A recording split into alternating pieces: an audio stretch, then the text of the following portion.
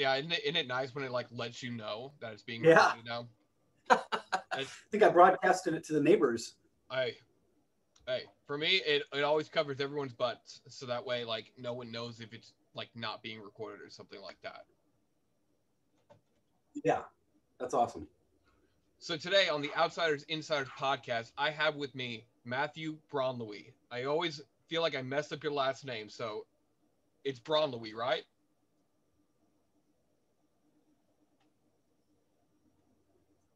Yeah, I think that sounds good. I mean, that sounds as good as anybody in my family would ever say it, I think. Perfect. I always have such a like a phobia about messing people's names up because I always feel like that is like the greatest sign of disrespect. It's like, yeah, thank you so much. You say you love my work, but you can't even get my name right. Well, I mean, oftentimes I find that people who have difficult names, think about that. I mean, you don't have a difficult name, so I'm kind of actually surprised that you take the care and attention to a difficult last name. You would think I don't have a difficult last name, but you would be surprised the people. What? Yeah, like I'll hey, I'm Jay Putty. Jake Pooty, Pooty, Pussy. Oh, that's amazing. Like Wow. literally, like they see my name and it's Jacob, Jake, uh, Pooty, Puddy, like with double D's, or Pussy, and then the other way you say Pussy. Like, and I'm like, it like Wow. so anytime I introduce myself, I'm always like, hey, I'm Jay Putty, like the silly kind. Like that's always like my go-to. Ah, yes. But I always try and like do that because That works. I feel like names are one of those things where it really is a great sign of respect if you get it right. Because like a lot of people can be like, oh my God, I love your work, or I love what you do. And then like they can't get your name right and they can't really like tell what you actually do. They just know you do something. And I'm like, Yeah. if you take the time to like tell someone you like their work and respect what they do, like the bare minimum you can do is get the name right. Well, good point. Good point. I like it. Oh, I appreciate it. I do. No, no problem. So Matthew, you are kind of a legend behind the scenes, especially here in Nashville. Let people know like what your journey is. Like, where did you start?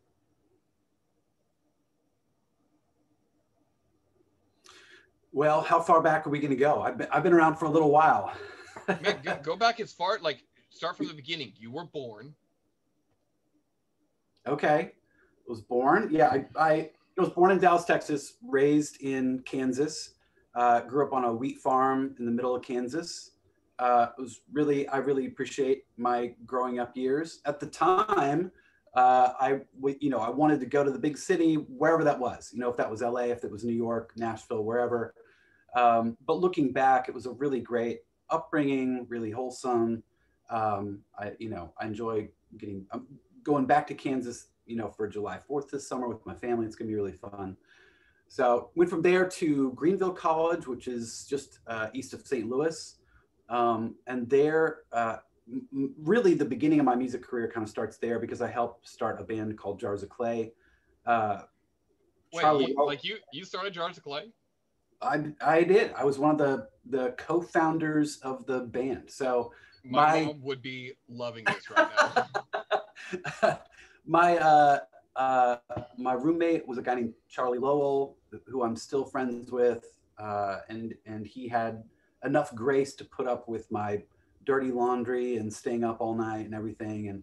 And then the lead singer Dan and the other guitar player Steve were in the room next door, and so yeah, it was my sophomore year, and we started Jars, and I was only with Jars for a short time, long enough to be a founder and long enough to have some songs with them and everything. But then I just knew I knew that wasn't kind of the life for me in terms of being on the road and everything. So didn't take too many years before I found myself in Nashville, writing songs and producing music. And so I've been doing that ever since. Very much a studio rat, as they would say. Yeah. What was one of your first, like, I know moving from Jars of Clay would probably be a cult, like, I know you said like it wasn't for you, but what was your first big like record or something like that you worked on when you moved to Nashville that you're like, okay, I know what I'm doing now is right. I made the right decision.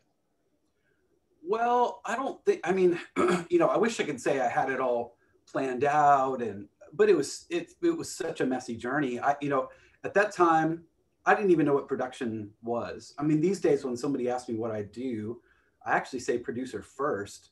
And really not singer songwriter would be kind of my first love, but producing is really the thing I do the most, and the thing I'm kind of closest to now. But coming into producing was a journey. I didn't even know what it was. In fact, I was introduced to the idea in a song meeting. I was working with a girl named Tiffany, who goes by Plumb, and she was a huge part of my early days as a producer.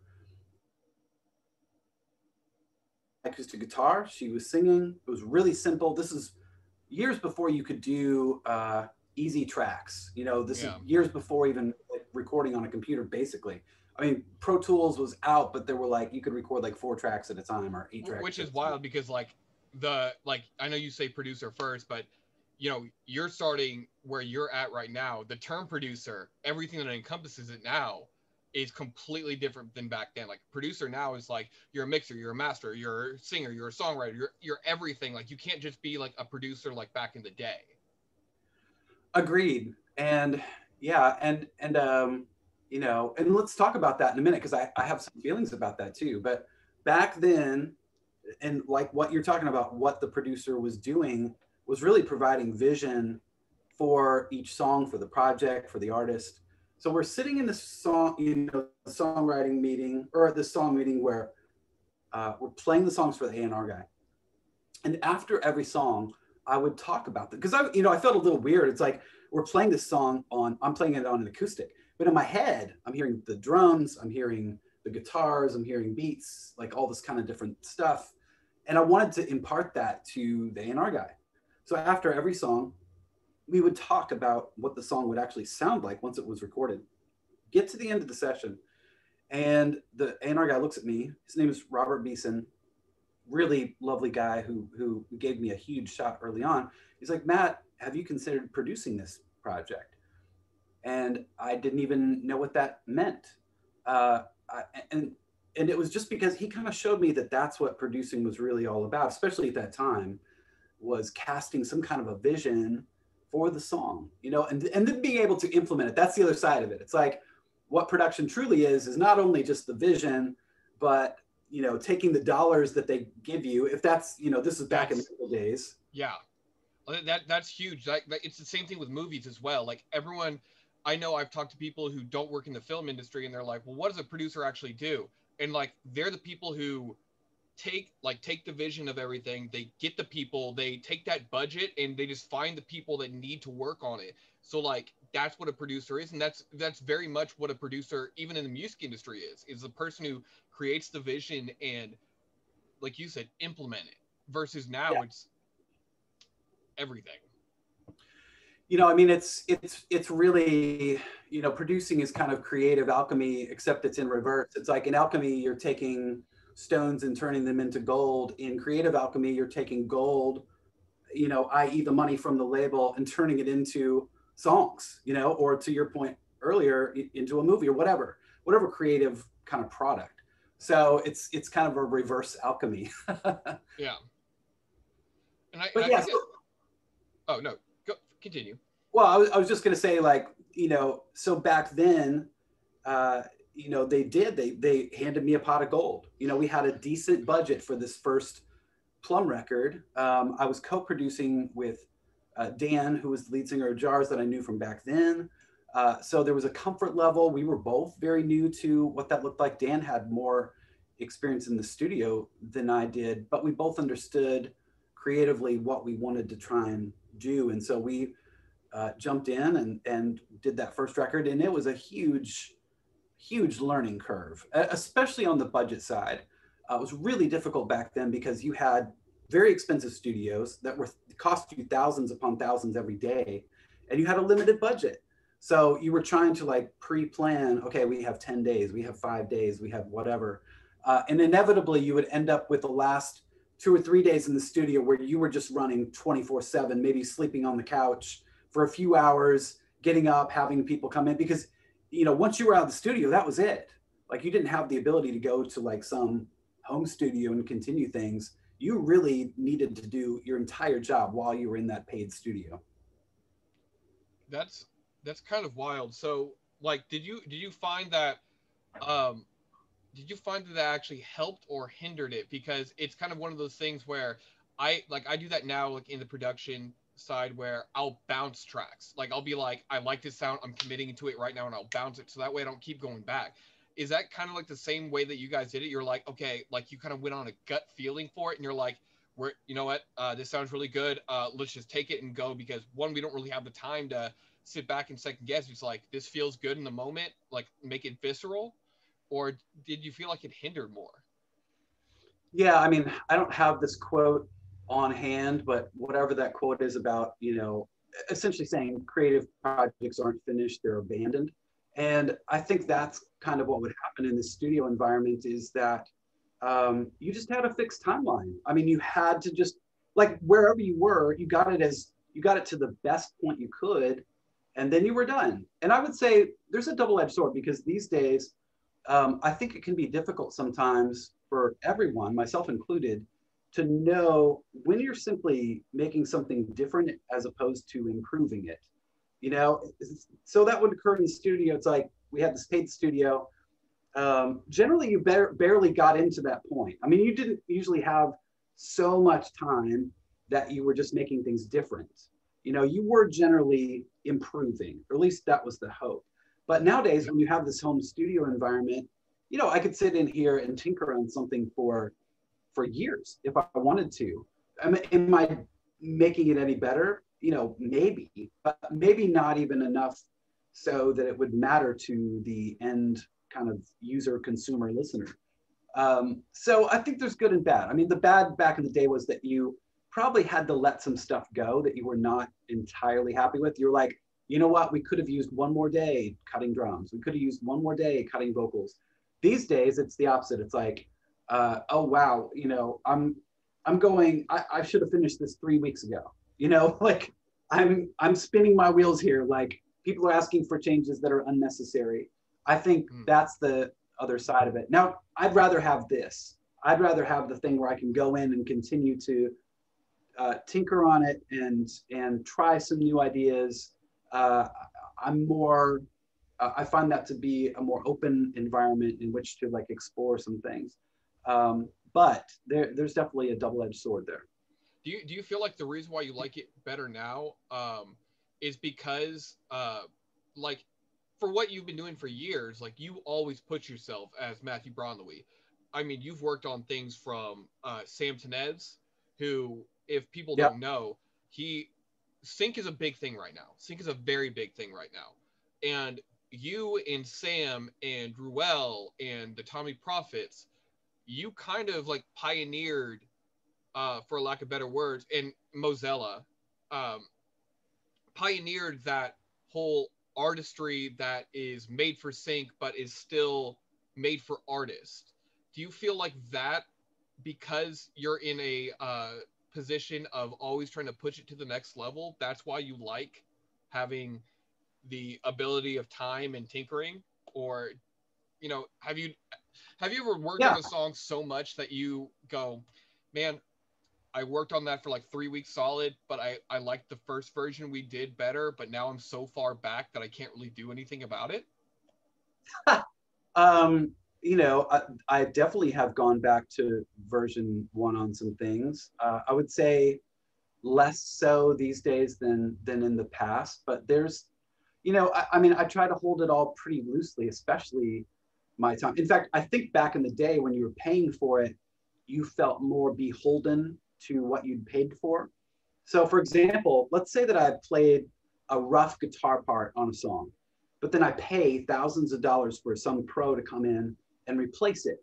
And then I listen back later and I'm like, you know what? There was some weird magic in that first scratch guitar that I did that I have to jettison this other thing. That felt harder because they were like, you paid all this money for this person.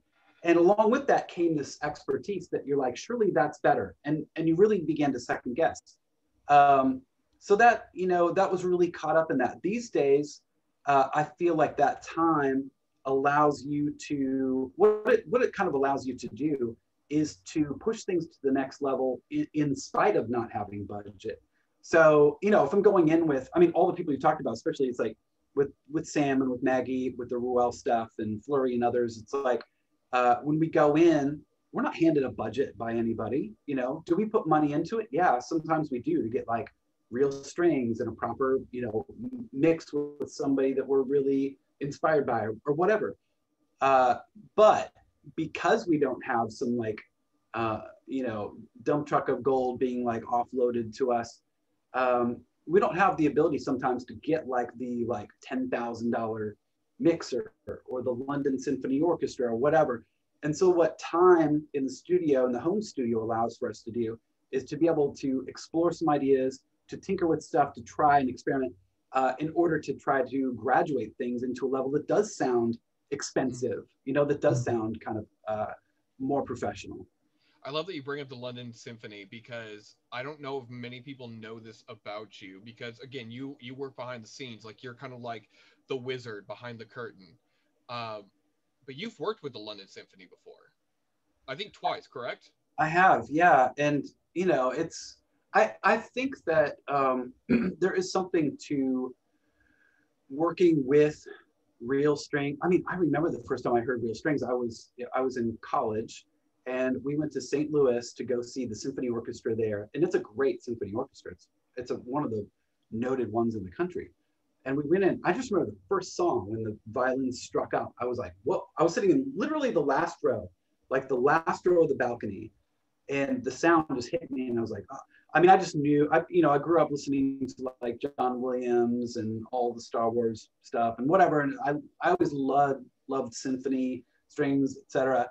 And so that was really gratifying. So then to work, you know, with the same kind of environments and people and orchestra and whatever that like were part of these major motion pictures was awe-inspiring and definitely got me thinking more about orchestration. And I don't consider, I mean, honestly just a terrible orchestrator, but I do hear melodies and things and I love trying to work. I mean, I think what I love trying to do is to take orchestration and marry it with pop sensibilities. And so, you know, you talk about like I don't think of myself as like any kind of pioneer, but I do think there were a few of us, you know, let's say 5 years ago or whatever, that were beginning to see that for the first time, we could create these symphonies kind of at home. Mm-hmm. And they worked. Like for the first time, the sounds were so good that we could marry up, you know, pop melodies and singing, whatever, with this bit of orchestration.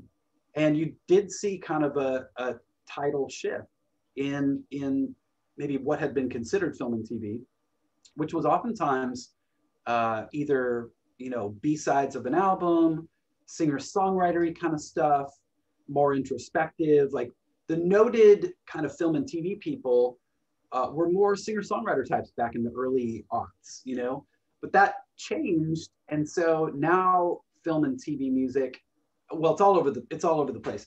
But for trailers, especially and things like that, you will see this marriage of orchestration with beats, with, you know, pop singers and whatnot. Oh my God, yes. Have you seen the trailer for Spirit Untamed, the kids movie?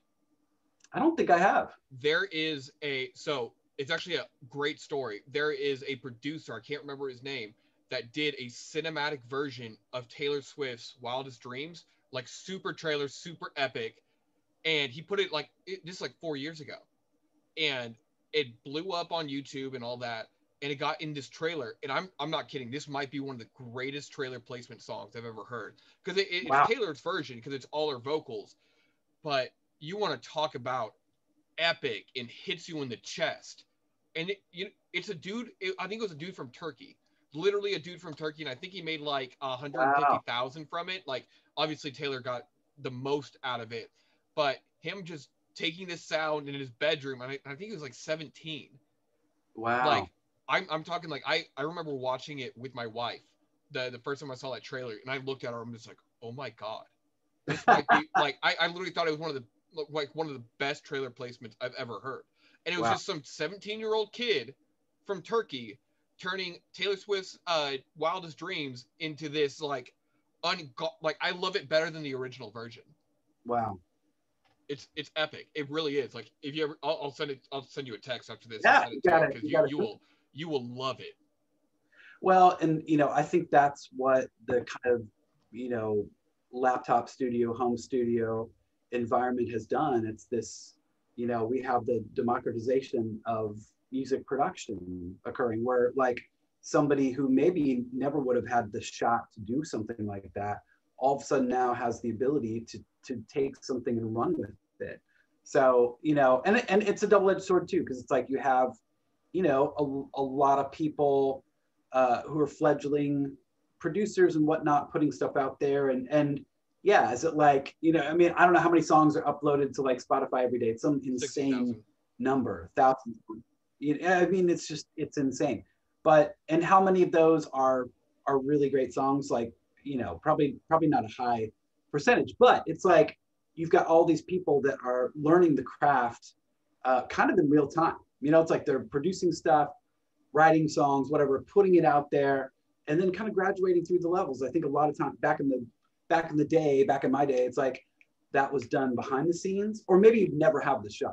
You'd never have the opportunity to kind of get there. The gates were so narrow, and now the gates are like open wide. What's wild about these bedroom producers is there are some people that I've heard that are like you said, fledgling, like 6 months into it, and I'm in a lot of sync groups, and you've probably heard a lot of people like do it, and they're like, yeah, I've been producing for like 15 years, and you listen to it and you're like, yeah, I know you recorded this like real drums, real guitar on like analog gear, but man, it does, you like, for 15 years you should be a lot farther than you are. And then you hear this kid who's 6 months in, he's like, yeah, I spent like 6.5, spent these last 6.5 months watching YouTube videos and absolutely crushing it.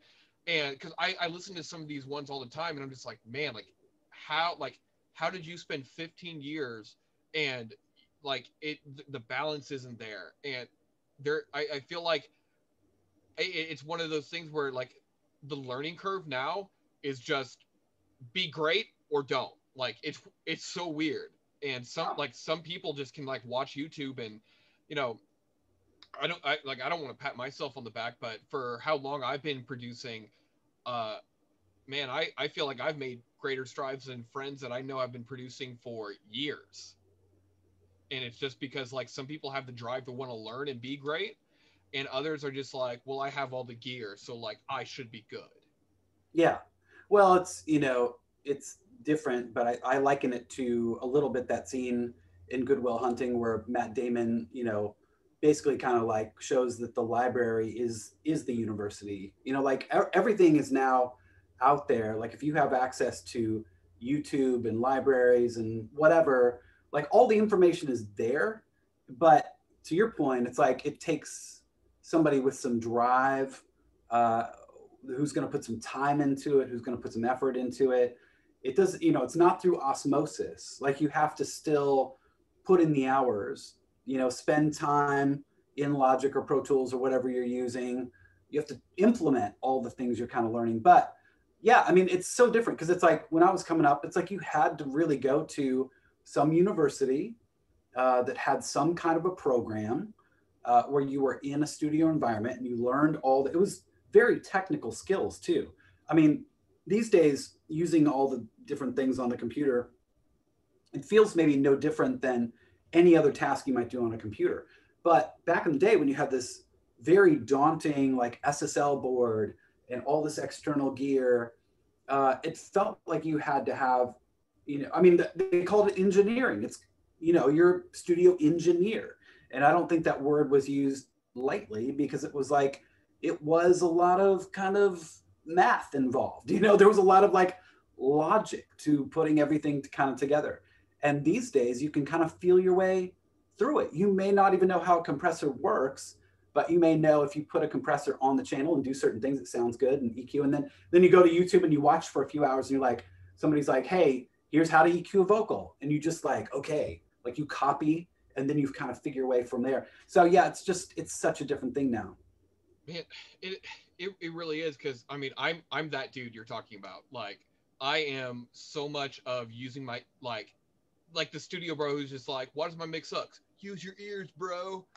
I am use my ears and all that, and I've probably blown you up with songs all the time where I'm like, does this suck? Like, here's what I'm doing. Like, I really like. I still feel like most of the time I don't really know what a compressor is doing or how I'm EQing. I just kind of like feel it out and do it, and you know, I think for me personally, I feel it makes it more musical instead of technical. Like I feel more creative when I'm just like kind of feeling it out and being like, well, what happens if I do this instead of like, oh, I don't need like 60 hertz in this, or I don't need like, I need to go sweep these frequencies, or my ratio is off on my compressor.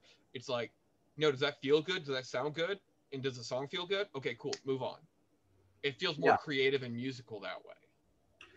Yeah, and I don't want to discount the knowledge because I think the knowledge is powerful, and I think it's just the usage that's important. I've got some screenwriter friends, and they were talking. I love to talk about story structure, but one thing, I was talking to a director friend of mine, and he mentioned, he's like, "Hey, story structure is not the thing you start from; it's the thing you implement afterward in order to fix the problems." Write the story, like write the story emotionally, figure it out. But then like later on, if you're like, gosh, this just isn't working, you can then implement some of that story structure in order to figure out why a beat isn't hitting right. Same thing with like all these things. It's like you can get very far down the road without knowing, you can get all the way down the road without knowing any of it. But you might come to an impasse. You might come to a place where you're like, hey, something isn't working in the mix. And then you talk to like some pro mixer and he's like, well, dude, he's like, you've got all these low frequencies building up on every channel. Why don't you like put a high pass on these channels and like open up some room in this area, this and that.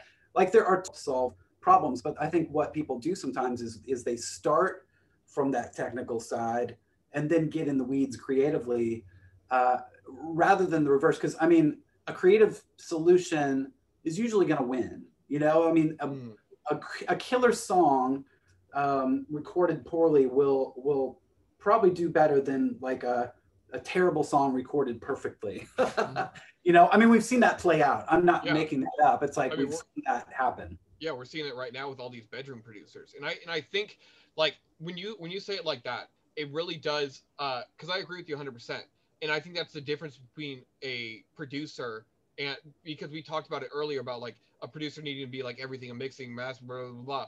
That's when you need those people who are so good with frequencies, so good at what they do, that a lot of people think that because like especially in sync, they're like, I need to have like all these songs done. I'm like, for me, I'd rather record 4 fantastic songs and then pay a mixing engineer who is badass at what he does, get those sounding perfect, because I know that if I write these songs great and I produce them great and then get them mixed and mastered great, those 4 songs will do better than somebody who's just trying to crank out 150 songs that year that are like subpar.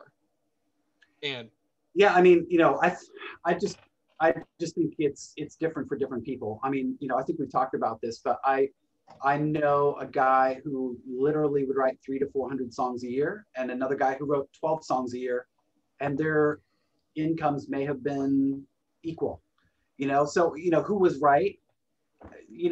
Throw up your hands in the air, because it's like you're just not going to figure it out. Everybody's got some kind of different way of operating. For some people, that's the only way they can arrive at the solution, is like the magnitude of work that they produce. For somebody else, it's the magnitude of the quality. It's like, and either one can work. It's like either one of those can work. I will say, I did read one time something about, they kind of just looked at creativity in general. And they did find that for those people who would be considered the masters, the greats in myriad areas, be it music, film, whatever, most of them had a very high productivity quotient kind of early in life. They usually did churn out a lot of stuff. And so I do think there's maybe something to be said, especially in the early days, of just like taking as many shots as you can, but then once you kind of graduate into a place where you're like, what, I can spend a little bit more time. Like, I feel really good about this. I need to refine it a bit more. I think you see that evolution happen with most people creatively. Yeah, I think that's that 10,000 hours thing too. Yeah, I mean, I was feel like I'm like 10,000 hours is truly like nothing. Like, I mean, I know that that's the Gladwell saying, and it's like I'm not saying he's wrong; he's completely right. But it's like the 10,000 hours is like the starting line. You know, it's like I don't even know how many hours you get to where like people who are truly like amazing at their craft get to, but it's a lot. It's a million hours or whatever. Yeah. Man, Matthew, I really appreciate the time and talking and all that. I know you are a really busy guy, so I'll probably wrap it up here in a little bit. But Yeah, before we go, I want to ask you two more questions. One is yeah. what it for anybody listening, whether it be a songwriter, producer, or somebody in the industry at all, what would be your favorite piece of advice? Not the best advice, but your favorite piece of advice you could give someone. Well, I think I'll maybe speak to people who are doing what I do, and I want to go back to maybe something you said kind of early on, which is like the role of the producer and how that's changed and evolved. Now we kind of use the term track guy. I would be considered kind of a track guy. So that has become a bit synonymous with producer. And so the expectation is if an artist walks in the door is that I will create the track, right? It's like I'll create the beats and the music or somehow, even if I'm like using other people to create the final product, somehow I'm the one kind of in charge of that. But I think, going back to when I started, uh, the role of the producer was oftentimes to be kind of the visionary and to be this person to be able to carry out this plan. And it was usually, I mean, it was a plan that you came together with through some kind of consensus with the artist. It might be largely like what the artist was trying to do, but they didn't have the means to be able to kind of get to the end of the street with it. And so you were the one like kind of, tasked with making that happen. So I think the only thing that I see sometimes is that I see some modern producers, young producers, who are track guys, but they're not producers. And what I mean is that, like, can they throw together a beat? Sure. Can they grab some stuff off Splice and put it together? Sure. But do they understand like what they're trying to put out into the world? No. Like, what is the underlying emotion? What is the underlying story? How can they help the artist get to a more elevated place with their craft, with their singing, with their whatever it is?